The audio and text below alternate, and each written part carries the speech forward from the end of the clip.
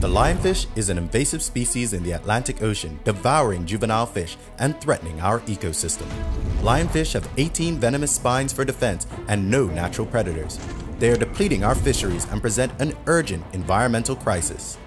The Bermuda Lionfish Task Force was formed to combat the invasion and protect our marine environment. To capture lionfish at depths too great for human divers, the Bermuda Lionfish Task Force is working with local fishermen and experimenting with traps designed to lure and capture lionfish in large numbers. Off the coast of St. David's in Bermuda, fishermen face rough seas to haul the first set of newly designed lionfish traps. Dr. Joanna Pitt of the Bermuda Department of Fisheries and Paul Van Pelt of the Bermuda Lionfish Task Force are on board to gather data. Dr. Pitt has been experimenting with various baiting techniques and funnel sizes to increase the number of lionfish captured and reduce the bycatch of other species, ideally to zero. And we wanted to make sure that we weren't catching too many other fish.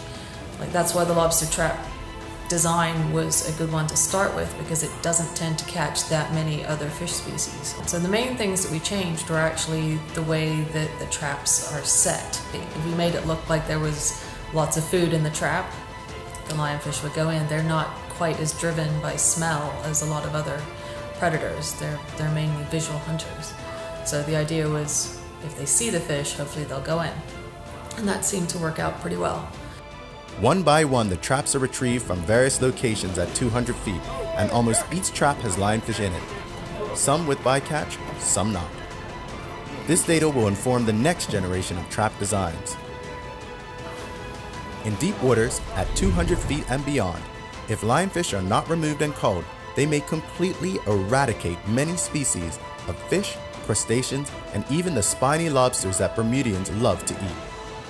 To save this fishery, all Bermudian fishermen will need to work together to combat this threat. The good news is that lionfish are edible and tasty, so you can help the cause by encouraging local fishermen, supermarkets, and restaurants to sell you lionfish so they know there's a demand for the tasty fish.